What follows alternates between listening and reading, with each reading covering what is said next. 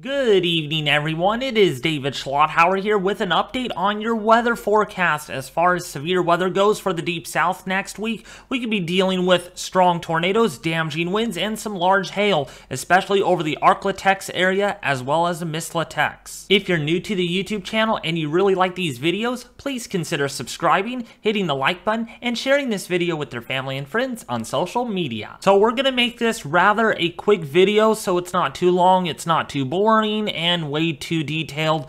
Also, that way I can get this out early enough for you all to view. So this will look at the European model for Monday, January the 2nd, and we can see where our system is going to be. It's going to be over the Rockies. We're talking moderate to heavy snowfall, strong winds, cooler temperatures, but it's not always the same way if you go further south. Here, we're going to find the threat for severe weather, and it could be a big day for severe weather, especially for Monday into Tuesday, where we could be dealing with a lot of problems. So this is Monday morning. We can see a couple of showers moving to the north here as that warm air advection, instability. It's going to be an unstable area to watch for thunderstorms, and when we get into that, we can clearly see with what we are dealing with here. We're looking at widely scattered showers, strong winds, and again, these could be producing some tornadoes, and some of them could be strong and long tracked. Not only that, we are dealing with large hail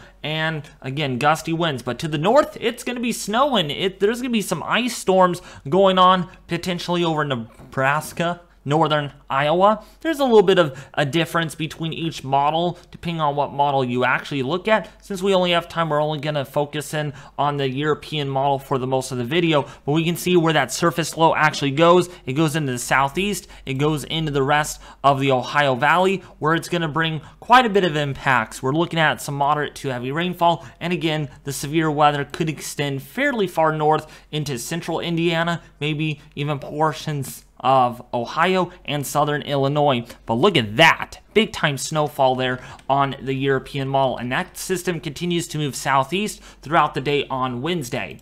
Here's a look at the GFS model solution. Again, depending on what model you look at, we're going to have all crazy outcomes here, and the system is right now over our area, so there's a lot to factor in as this gets over the desert southwest and then into the high plains. So GFS shows that the system will develop like the European model has it. A lot of discrete mode development here over Texas, over Oklahoma, over Arkansas, over northern Louisiana. Again, tornadoes, some strong, large hail, and damaging winds are all anticipated. As we go into Monday night into Tuesday, more of a linear storm mode could develop here all the way from the ArkLaTx region into, say, Missouri, into Illinois, into Indiana, as well as Ohio. So again, if you're doing anything outdoors after New Year's, just keep in mind, check your weather app, because weather is going to be pretty active for your location on Monday and Tuesday, depending on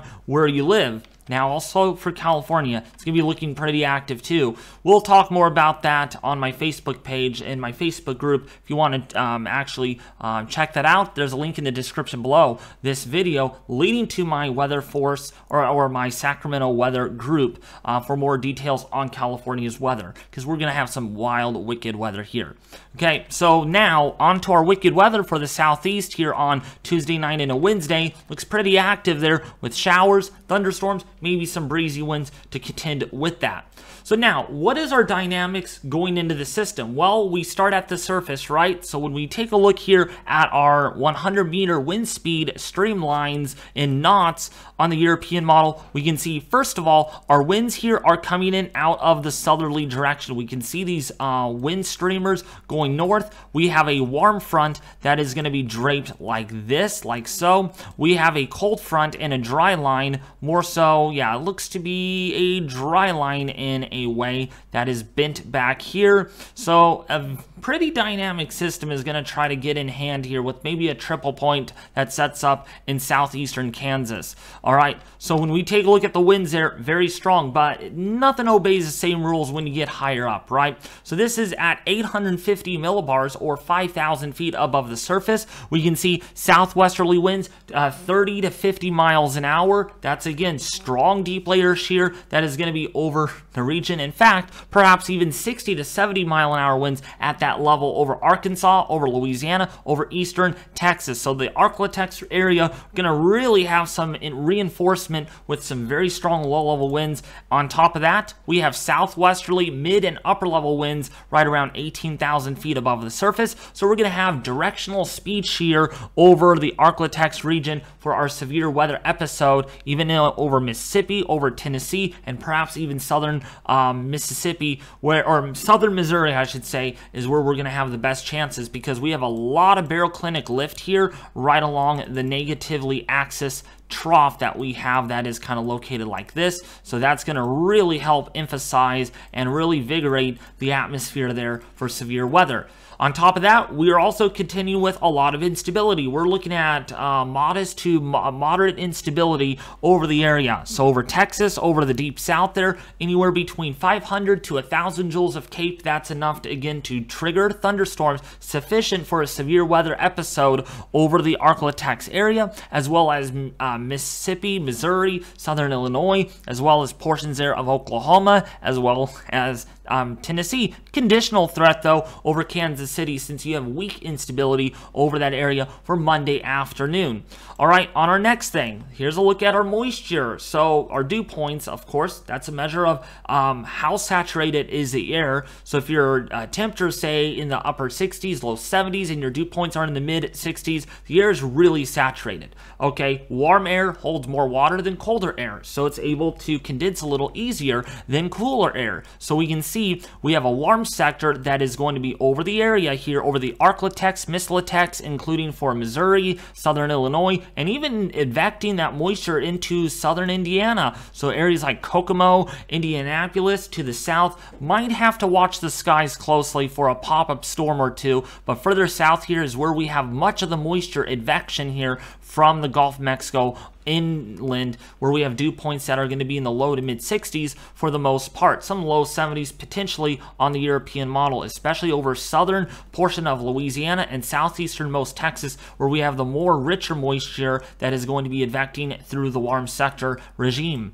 When we take a look at our air temperature forecast, we can see that boundary layer heating is anticipated due to, again, moisture advection. So we're going to kind of get things warmed up here a little bit with temperatures that are going to be in the upper 60s to low 70s. So that's a lot of moisture and a lot of warm air, and that's going to contribute to the instability that I was just talking about here in this slide. So instability, warm air, moisture, and shear will be facilitating a pretty substantial severe weather event. I'm not going to call it an outbreak just yet, just because we're a little bit too far yet. If there's going to be a moderate risk, then we'll have to kind of drop the bomb there on a moderate or on a severe weather outbreak, or kind of what do they call it? I forgot the word, but you know, kind of a severe weather trigger, we call it. Okay, so now on the Storm Prediction Center, there is a 15 to 30% risk for severe weather in this area, and a 30% there between days 4 and 8, you know, because they have day 1 through 3, they go usually marginal, general, as well as slight. Then you got the moderate, then you got the high risks, right? But when you get out to day 4 through 8, it's usually only 2 colors, 15 and 30. A 30 is a more significant threat for severe weather than a 15% is. You should know this by now. So when we take a look at this, for northern Louisiana, central and southern portion there of Arkansas, eastern Texas, pretty good threat here for severe weather. And again, a potential severe weather event is looking likely here over the Dixie, kind of the Dixie-ish alley here over the Ozarks, most likely is where we have the best chances for severe weather. Before I do in this video, I do have a couple announcements that I want to share with you. The first one most being is make sure you have your weather radio ready to go, make sure it's activated, and make sure you do have your flashlights just in case if you lose power, because as soon as you lose power, so does your TV, so does other things, right? So make sure you have your phones charged, flashlights ready to go, food and water, just in case, again, the power goes out. Especially non-refrigerated food is the best option here. All right, and also if you're storm chasing, make sure you are very careful. There are a lot of trees, there's a lot of tall vegetation down here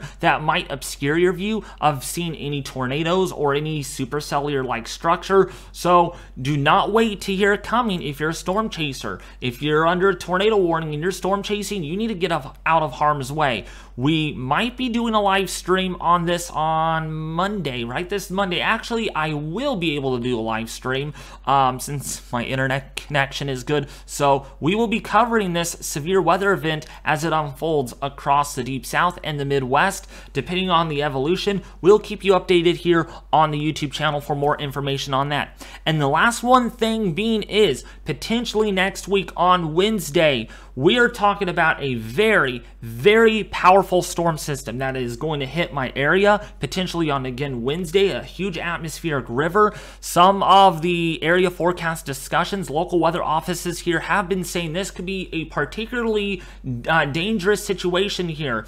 I don't want to say PDS in any way, but a pretty dangerous storm system that has wind gusts that could reach 50 to 60, maybe 70 or 80 miles an hour. If that happens, we will also be doing a live stream on that storm system as it makes landfall here potentially on Wednesday. But that is it for today. Thank you all for watching. Share, like, and subscribe, and I'll see you back here in the next one.